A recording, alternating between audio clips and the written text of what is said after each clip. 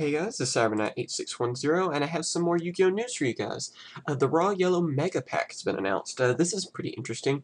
From what I can tell, of course, there is no spoiler or anything yet, so we don't know any of the cards that are going to be in this set, but it's going to be like a normal pack. I guess something similar to the premium packs. Some people might remember those, but they were just full of like certain promo cards that you could buy, and it's also, though, it's similar to the Mega Pack that you could get from Legendary.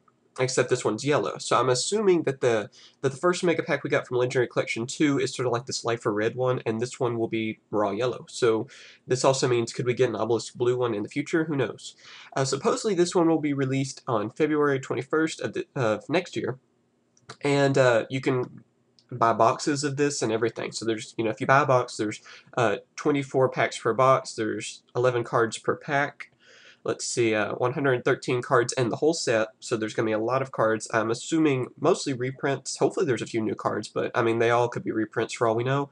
13 secret rare cards, 16 ultra rares, 14 super rares, 11 rares, and 55 common cards. So yeah, no, like I said, no spoiler card list anything yet, but please tell me what you guys think will be in this. I'm hoping that some of the cards they talked about in the Please Print series will be in here, like maybe the False Archetype.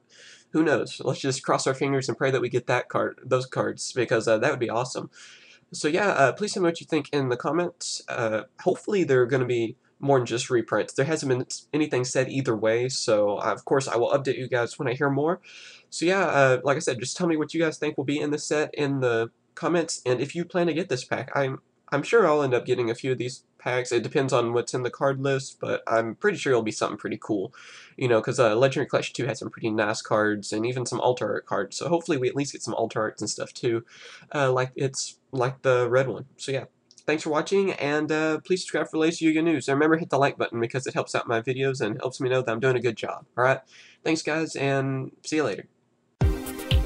Hey guys, hopefully you enjoyed my latest video. For more great videos over Yu-Gi-Oh!, be sure to subscribe to my channel. Also, be sure to check out the description to see my Facebook account, and also see my website, cybers.com, for the latest Yu-Gi-Oh! News. Thanks for watching. Bye guys.